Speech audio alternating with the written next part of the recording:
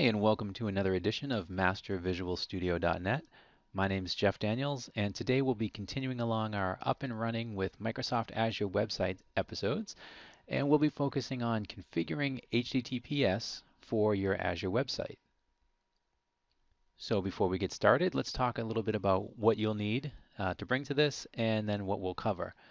So as far as what you'll need, you'll want to have an existing website on Microsoft Azure. Now, if you need help setting that up, please take a look at our previous video as far as creating and publishing a site up to Azure. It's get you up there really quick. The second thing you're going to need is your custom domain configured for your Azure website.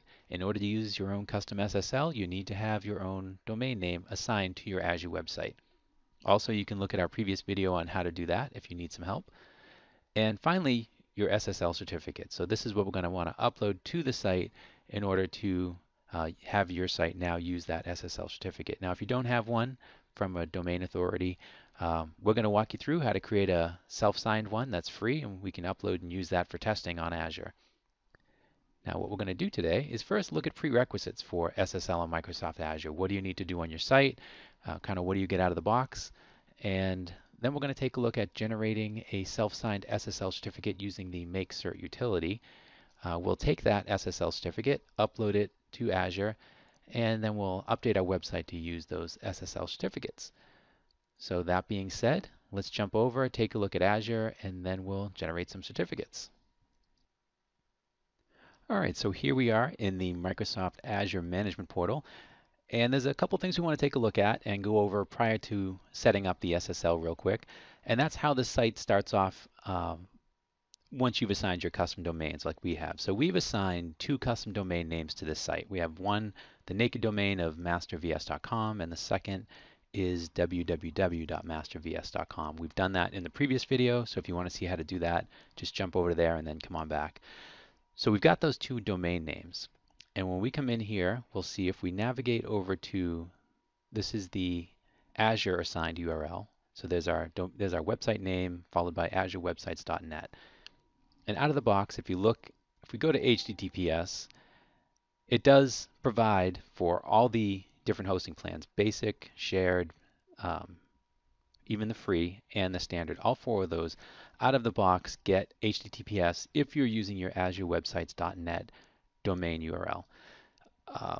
The way they've done that is, if you're not familiar with it, it's called a wildcard SSL. It's basically registered to *azurewebsites.net. So any subdomain underneath that is supported for SSL. So that's how it is out of the box. However, if we go to mastervs.com, which is one of the websites that we have registered here, and you'll see this is the HTTP. If we go to the HTTPS, you'll see there's nothing there. So it won't cover us for the MasterVS, the naked domain name. However, something interesting here is that if you do go to the www, it'll give you a certificate error. However, it will actually try to use the azurewebsites.net certificate. So if we go in there and take a look at that, you'll see even though we're at an entirely different domain, Azure is still trying to use that website or that SSL that was assigned to star.azurewebsites.net. So now, in order for us to be able to assign our own SSL certificate to the site, there's a few things we need to do. If we go over to the Scale tab, you'll see we're currently on the shared plan. And we moved from the free to the shared when we wanted to use our own custom domain names. And now we're going to have to move to either basic or standard to be able to use our own SSL certificates. So in this case, we'll choose basic, and then we'll save that change. And it asks us, just confirms that we want to move to this different plan. We'll say that we do. Now, on top of just getting the SSL certificates, you do get some other features too. You get auto scaling. If we take a look down here, you get to choose the type of machine you're on, because now you're going from a shared hosting environment where you really could be shuffled from machine to machine and really grouped in with a number of other sites from other customers, to in this case now you're getting your own virtual host here. So you're picking the type of host you want and how much you want to scale it, but more on that another day. So we've got our basic plan, and now we're going to need to go over to configure, because there's a couple pieces of information over there that are pertinent to what we want to do today. There's First one is the SSL bindings, and the second one is uploading or assigning certificates to websites. So let's make sure that our plan upgraded okay. It did. So we'll scroll down. So the first piece is your certificates. So this is where you're going to upload your SSL certificates for your website. And then down here for SSL bindings is where you'll assign those certificates to the particular domain names that you've got on your site. So before we can do that, we need to go over and we're going to create some self-signed certificates. You may already have some from a domain authority, and if you do, that's great. You can skip this next step. But in case you need one for testing, we're going to go out and jump over to the Visual Studio command prompt and generate a couple self-signed certificates. So we'll see you there. Okay, we're at the Visual Studio command prompt, and we're going to knock off a couple quick self-signed certificates. So the first thing we want to do is create a certificate for the domain name of mastervs.com. In order to do that, so we're going to go ahead and use the make cert command. So we'll say make cert, and we will mark this as a self-signed certificate, which is what that R does. We'll make it exportable, including the private key. We'll give it the name that we want for the certificate is going to be the mastervs.com, and we'll want to use the SHA-1 algorithm. We're looking for a length of 2048 bytes, and we want this stored in my current user's certificate store. And the last thing we want to do, and this is why I use make cert instead of the IIS to create a self-signed certificate, is that you need to add this in on the end, or else Windows Azure really will complain and not allow you to assign this certificate to one of the hosted sites unless you include this, from what I've seen. So if we go in and put in this setting, which is, just bear with me, 1.5.5.7.3.1, if you put that in. So now, once we call make cert on this, this will generate a self-signed certificate and put it into our personal certificate storage. So there we go, we've got the first one. Now what that's going to do is that'll give us a certificate for our naked domain name, mastervs.com. What it won't do is cover us for the www. So in order to do that, we're going to create a second one. And we'll also self-signed, make it exportable. And in this case, for we could do www.mastervs.com. We could use that. However, because I may want to use other subdomains for this also, we're going to do a wildcard certificate, mastervs, which is what that asterisk does.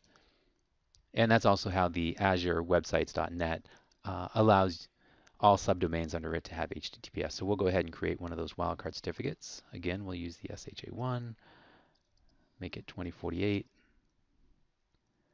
same storage location, and again with the AKU.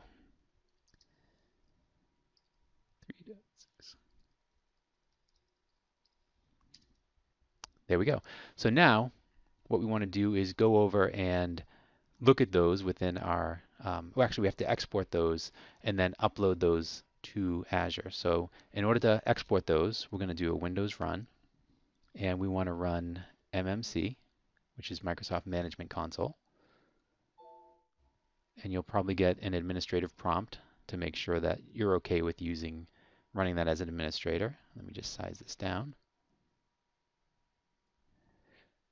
so that you can see what I'm doing here. Okay, so now you want to go to File and Add Remove Snap-in. We want to add in the certificate snap-in. Click on the Add button from My User Account. Remember, back at the command line, we had used the setting of My, and that's what puts it into this container. And then we'll just say OK. OK, so here's our certificates.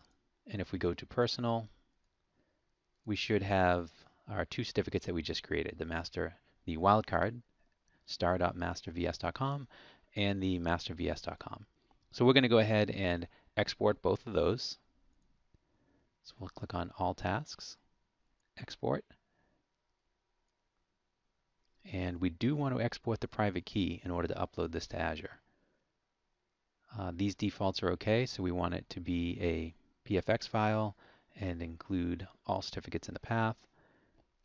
And we'll give it a password here.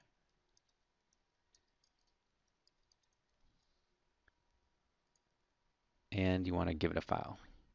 So I had exported these before, so I'll just overwrite those. This was the, which one are we on here? I believe we're on the basic one. So we'll do the master VS cert. We'll overwrite that. Next. And finish. Now we'll go to the wildcard, do the same thing. Export. We do want the private key. These defaults are fine.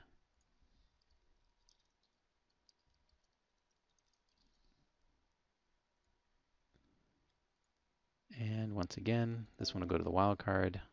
So just save those to your desktop or somewhere easy to find, and then finish. Okay, so now that we've got those exported, we can jump back over to Azure, upload those, and get our SSL certs all configured. All right, now that we've got our two self-signed certificates ready to go, why don't we jump over, get these set up. So if we go down to the Configure tab and we go to the certificates first, now we need to upload our certificates first, obviously, before we assign them to the sites. So we're going to browse to the location where you saved your exported PFX files. I've got mine here on the desktop, so this is the first one for the mastervs.com. You'll have to enter in your password. There's the first one. And this is the wildcard certificate, which allows me to use the www.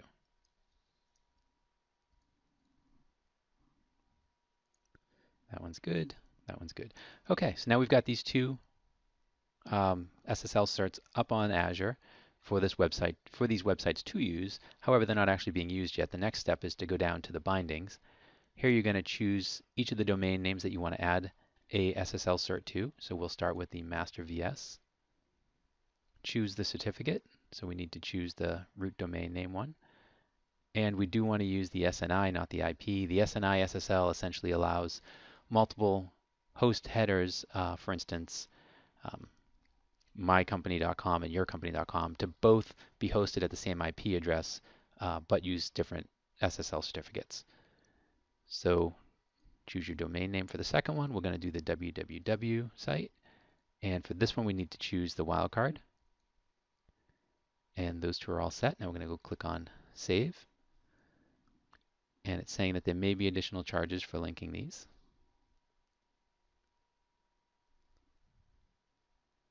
And there we go. That succeeded. So from the looks of things, if we go back to our dashboard, we pop open our site.